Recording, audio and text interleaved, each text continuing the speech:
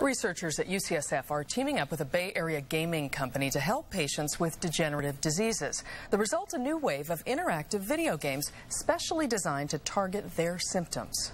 Now stand up. In her 70s, Sue Lifshitz might not fit the profile of a hardcore gamer, but she's definitely motivated. I want to be able to easily get in and out of bed, roll over in bed. I want my leg muscles to be strong enough so that I can get up out of a chair. Those everyday movements are getting increasingly difficult because Sue is battling Parkinson's disease.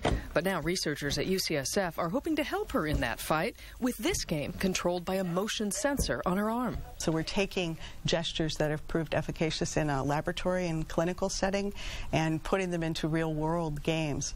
Glenna Dowling and Marcia Melnick began by studying hundreds of Parkinson's patients and how the disease was affecting their bodies. They came up with precise movements and exercises that would help counteract that deterioration. But instead of taking them to a physical therapist, they brought their data to the gaming engineers at Red Hill Studios in San Rafael. And then to hear all the ideas of, okay, here's this one movement, here's what you want to get out of the movement, and here are all the games we can possibly play to get that movement.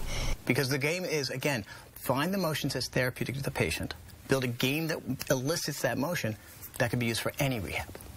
We're looking pretty good. We got a couple of gaps down here. Creative director Bob Hone and his team came up with dozens of concepts for games and then began testing them on patients. The up and down pushing motion on the hand car in this game was designed to help exercise the muscles patients use to get out of a chair. Well, it all comes down to the interactivity. And are we producing a good challenge for the patient? That's why games work. The result is software that's targeted much more precisely than off-the-shelf games like the popular Wii.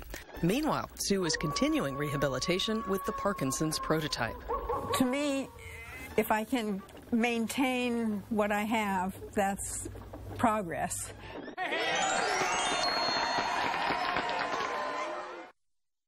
Now, another version in development right now is being tailored for patients suffering from cerebral palsy.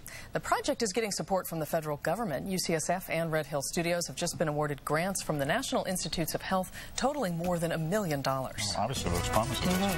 Well, on to sports, the NFL draft is underway. Would the 49ers or the Raiders select Notre Dame quarterback Jimmy Clausen?